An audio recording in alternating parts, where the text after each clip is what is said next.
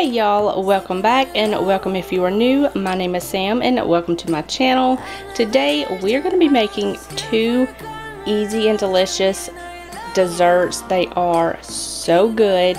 We're going to be making my butterscotch brownies and my pumpkin spice donuts. So let's just get right into the video.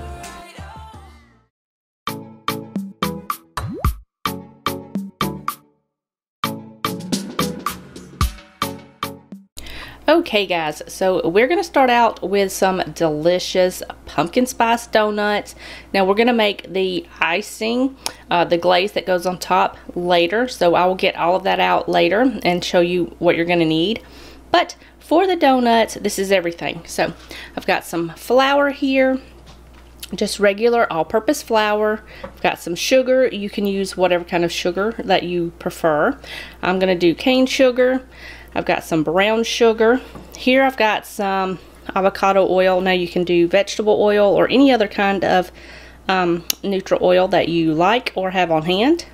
Baking soda, baking powder, vanilla, cardamom, some salt, some pumpkin pie spice, some maple syrup, 100% pumpkin. Now make sure you get the 100% pumpkin and not the pumpkin pie filling, because this is just straight up pumpkin, and an egg. So let me get you guys set up and we will get these donuts going so I can get them in the oven.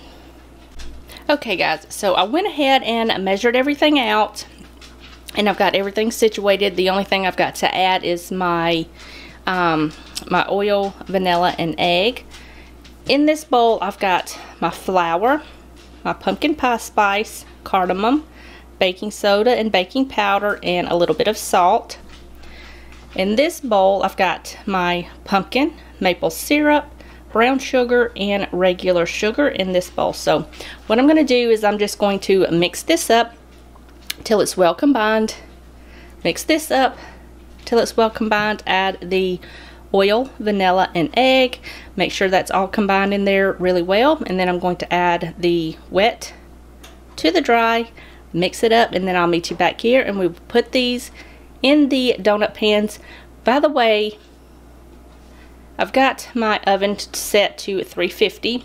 I've got my donut pans greased and ready to go. I've got those on a baking sheet, so we're going to get this moving. We're going to get these in the oven.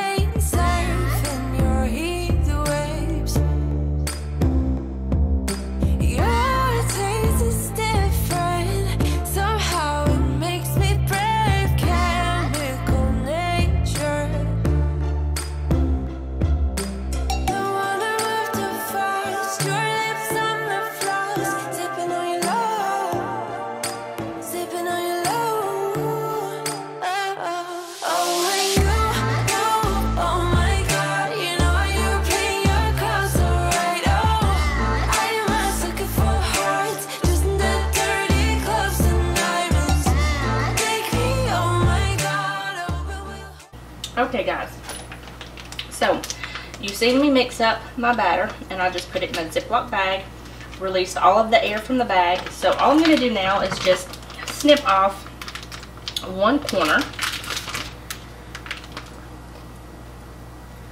Doesn't have to be too big, just big enough for the batter to come out. The bag cooperates. So I'm going to set that there. And now all I'm going to do is take my batter and squeeze it into each one about just a little less than 3/4 full, and we'll get these in the oven.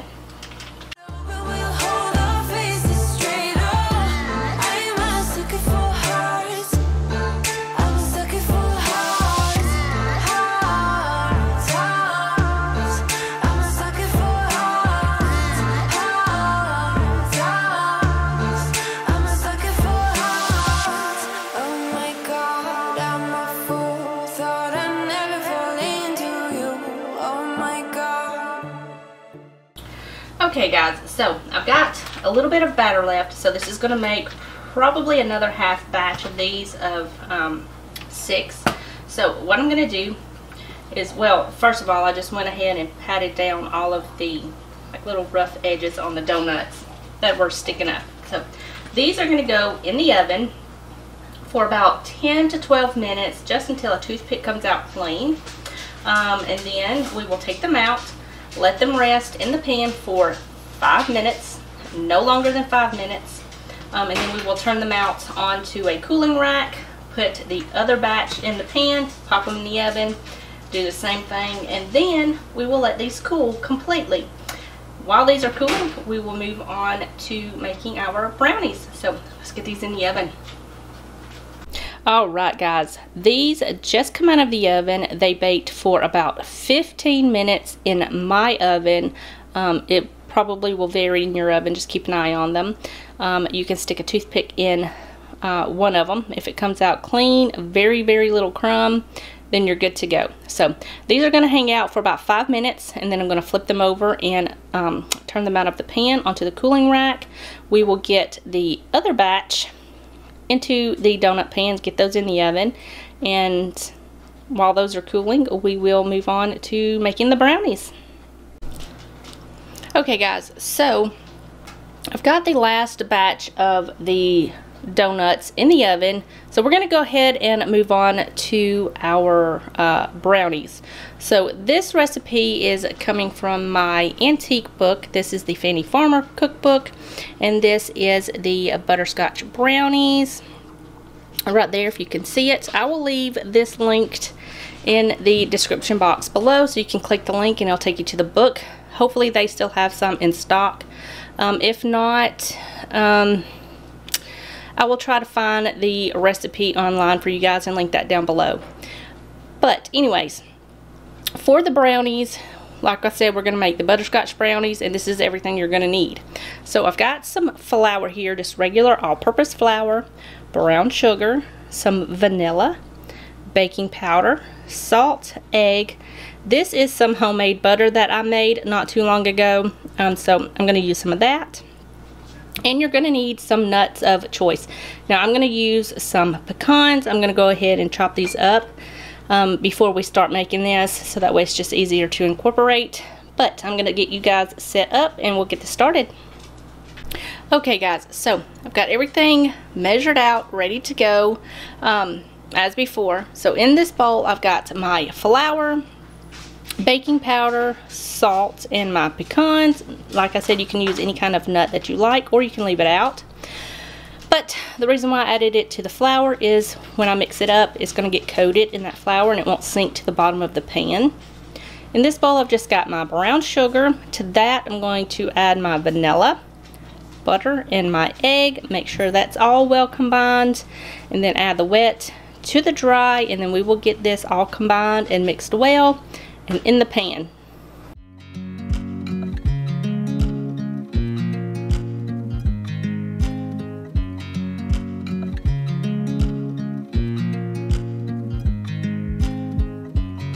I watch you as you drive. Do you know I'm looking?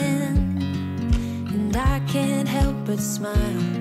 Do you know how much I love you? You put my favorite song on, I put my feet up, and we just sing along. And I can't help but feeling, just loving this moment. Can we stay here forever? I'm loving this moment. Can we stay here together? If I could stop the time, don't you know that I would? 'Cause I'm just loving this moment. Can we stay here forever?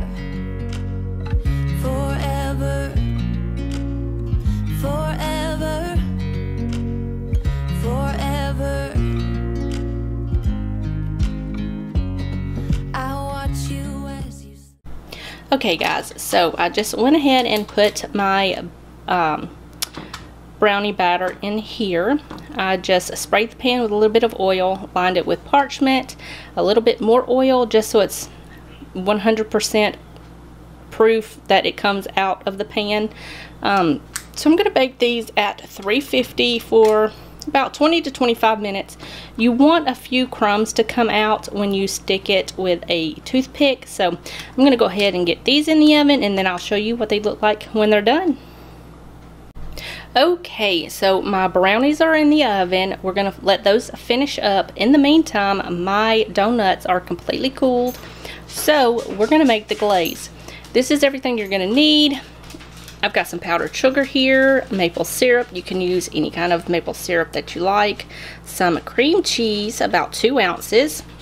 And some spiced rum. Now this is optional. If you don't want to use spiced rum, you can opt for a little bit of vanilla and some cream. So that's an option if you don't want to put the spiced rum in there. And I've got a little food coloring. I've got copper here. I'm going to add just a little bit just to make the icing a little bit of an orange color. So I'm going to get this all measured out, and then I'll meet you right back here. You don't know I'm looking. With you everything's complete. Do you know how much I love you? I put your favorite song on just to wake you up.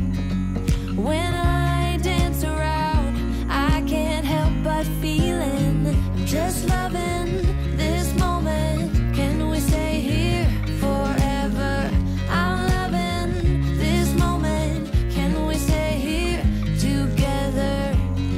If I could stop the time, don't you know that I would? 'Cause I'm just loving this moment. Can we stay here forever? Forever. Forever.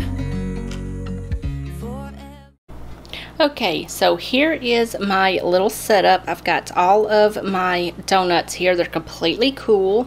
I've just got them sitting here on my little rack. I've got them spaced close together, so that way they're just easier to put the glaze on. Now put the glaze in a Ziploc bag so that way I can drizzle it over the top. So I'm just going to take this out, release all of the air. I've got orange food coloring on my finger, but that's fine.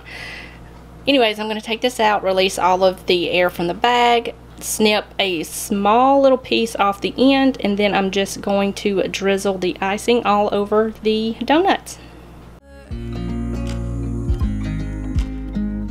I'm loving this moment. Can we stay here forever? I'm loving this moment. Can we stay here forever? I'm loving this moment. Can we stay here forever? I'm loving this moment. Can we stay here forever? I'm just loving this moment. Okay guys, so here are the donuts. I just did like a little cross hatch pattern on the top. Some look a little bit better than the others, but they're going to taste absolutely amazing. You can also just dunk these in the icing if you want to, but just be careful because the donuts are very tender and light, so just be mindful of that. So these are going to hang out here for a while. I'm going to remove the brownies, let them cool a little bit, and then I'm going to cut those into squares. Alright guys, so this is what they look like when they are all done. They are good to go. Here are my pumpkin spice donuts and my butterscotch brownies. These are absolutely just so good. My daughter has already been into them. So I hope you guys enjoyed the video. If you did, give it a thumbs up, and don't forget to subscribe before you leave, and I will see you guys in the next one. Bye guys.